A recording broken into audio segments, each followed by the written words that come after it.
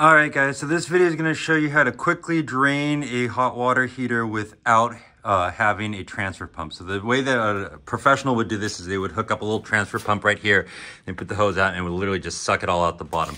But I don't have a transfer pump. Those things are about $100, so I don't want to buy one. This is how I'm doing it with a $10 fitting. And so what you do is you turn the hot water heater off. Then what I've got going on over here is I have my little air compressor and I have it throttled down to about 15 PSI because you don't want to damage anything in your system. Air compressor hose. And then here's the meat of this system. I went into a hot water bib right here and I got a, this is a sprinkler blowout fitting. You can get them for like less than $10 on Amazon.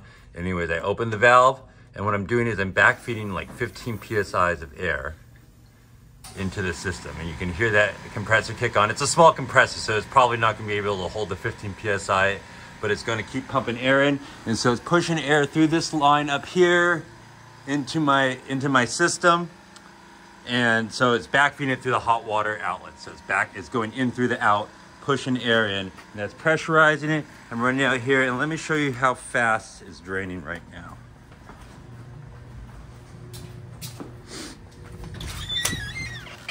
Without the pressure, this would be a trickle. So it takes like 30 minutes to drain one of these, and it's just a waste of time. If you ever have to do through a process of like bleaching your tanks or anything, the longest process is the drain. So this is just a way to do it without having a ton of downtime. So I'm getting pretty good flow. That's just 15 PSI that's doing that. I would just make sure that you set it lower than whatever your household pressure is rated. I just looked at my well and set it at half of what it was running at, less than half. Then still get good flow. So that's how I'm doing it. Take care. Bye-bye.